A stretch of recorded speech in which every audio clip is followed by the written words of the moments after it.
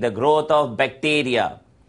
Third, to prevent internal infection in animal, the animal feed is treated with antibiotics.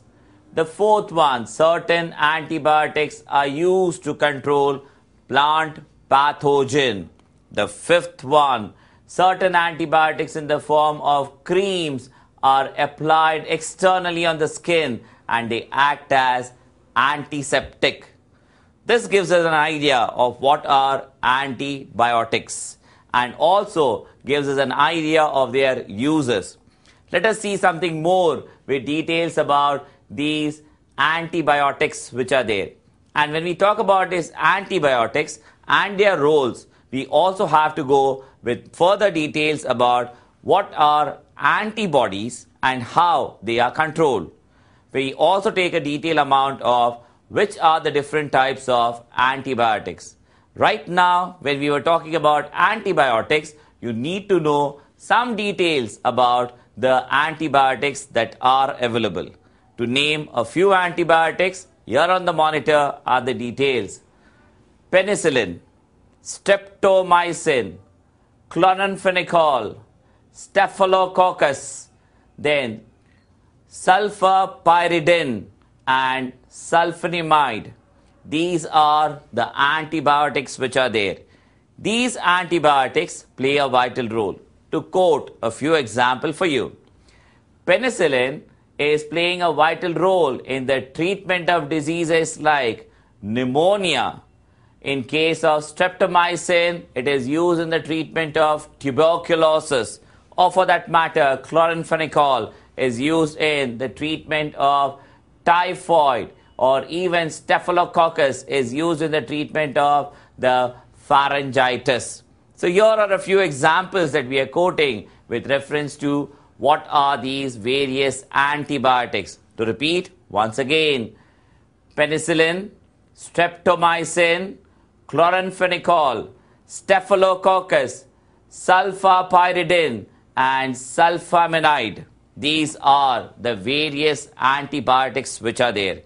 As we talk about these antibiotics, we also highlight on what exactly is the meaning of the word sulfur drugs. On the monitor, the details.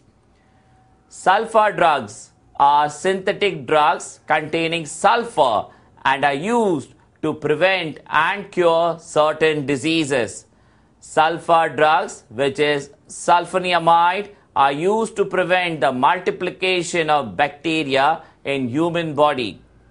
The sulfadiazine or sulfonylamide are sulfur drugs that were used commonly for the treatment of bacterial diseases before the discovery of or the introduction of antibiotics. Example that we quote is dapsone, sulfone or DDS, diamino diphenyl sulfone. These are the various types of sulfur drugs. Let us see some more details on these sulfur drugs to understand a better part of it. When we studied the sulfur drugs, now we talk in details about sulfonamide. On the monitor, the details for you. Sulfonamide was discovered in 1930, which proved effective in many types of bacterial disease. Sulfadiazine and sulfonylamide are the two such sulfur drugs. These are synthetic drugs and they interfere with the metabolism of bacteria, which are thus killed. Nowadays, these are not used to a greater extent as there are so many other type of drugs which have come in the market.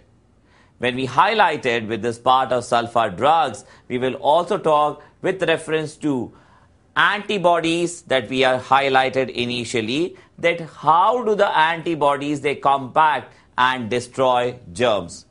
To talk about this, let's see the first process called as agglutination.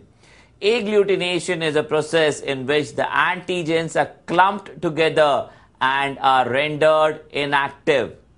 What is lysis? Lysis is the antigens are destroyed by dissolving its membrane. What exactly is the meaning of the word neutralization? Neutralization is the third method. Neutralization, the toxins are neutralized by the antibodies or antitoxins and there is no bad effect. Precipitation is the antigens are precipitated with the antibiotics and are not able to cause any harm. So here are antibodies, antibiotics and the details that we were highlighting with the various drugs, of which sulfur was a very important one along with various antibiotics. We move on to the next segment. We now go back with a flashback. The flashback is on two. One is skin and the other one is leukocytes. How does the skin and the leukocyte fight against diseases in our body? A few more details for you to remember. The skin has an outer tough layer which is made up of keratin and it is almost impermeable to germs. Lots of germs settle on the skin surface and even cut skin opens the way for germs. Washing the hands with soap removes the germs, but any scratch or cut in the skin opens the way for the germs. Should there be any cut in the skin, clotting of the blood plugs the cut end so that there is no more entry of germs.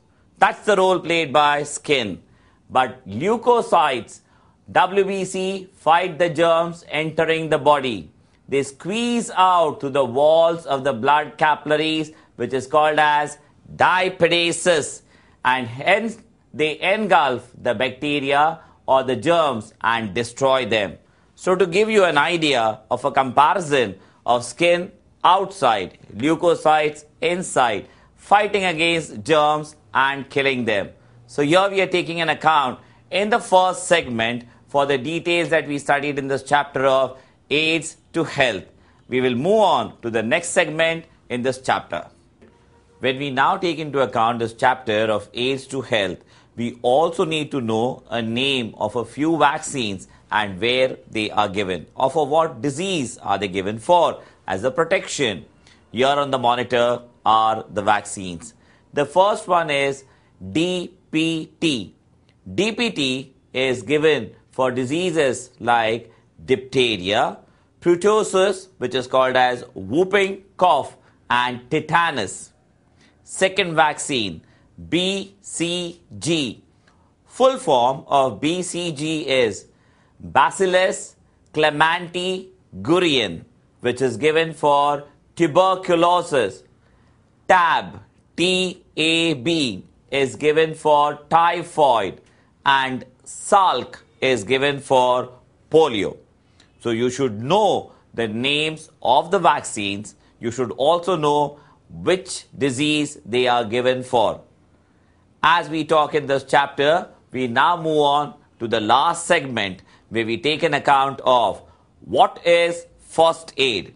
On the monitor, the definition of first aid. First aid, a patient may suffer an accident or a sudden deterioration of health condition. In such a situation, a doctor should be called in. However, some immediate measures must be taken, either at home or at the nearest possible hospital or dispensary. This immediate measures are referred to as first aid. When we are talking about first aid, let us take an account that which are the instances in which first aid can be given. Here on the monitor is a list. In case of sudden unconsciousness, fracturing of a bone, heart attack, burns, then in case of electrocution or in case of drowning, snake bite, insect bite, or even in serious wounds or cut on the body. These are a few instances in which the first aid can be given. In this chapter, as we talk about first aid, you should also know the conditions or the measures